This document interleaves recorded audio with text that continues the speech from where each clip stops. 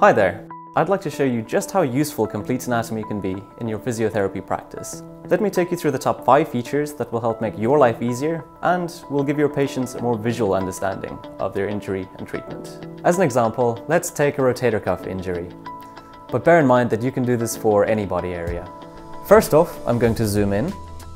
We only have the skeleton here, so let's add some muscles. I can select and hide any irrelevant structures.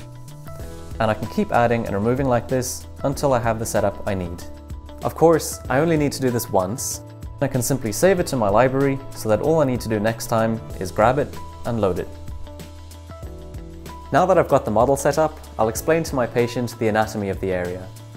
Here, you can see the 4 muscles that make up the rotator cuff: the supraspinatus, infraspinatus, teres minor, and subscapularis.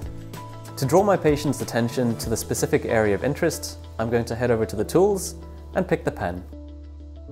Now I can highlight where the injury has occurred.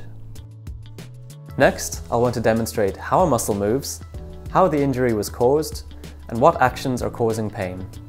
I simply select a muscle and choose motion.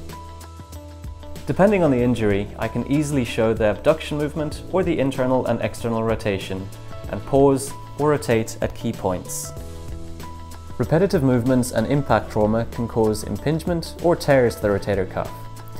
Here, we can demonstrate a tear to the tendon of the supraspinatus muscle using the fracture tool.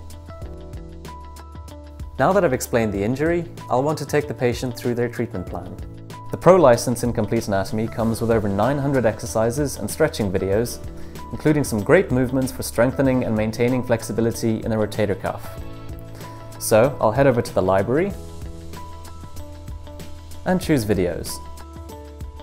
Here, I'm able to filter to the fitness category and choose either exercises or stretches. Or I can simply search for the specific animation. In this case, external rotation. I'm going to favorite that video for quick access next time. And that's it! My patient is armed with a 3D understanding of their injury and clear instructions for their treatment plan. Quick, easy, and effective. There are many other tools available in Complete Anatomy which may be of use for your consultation.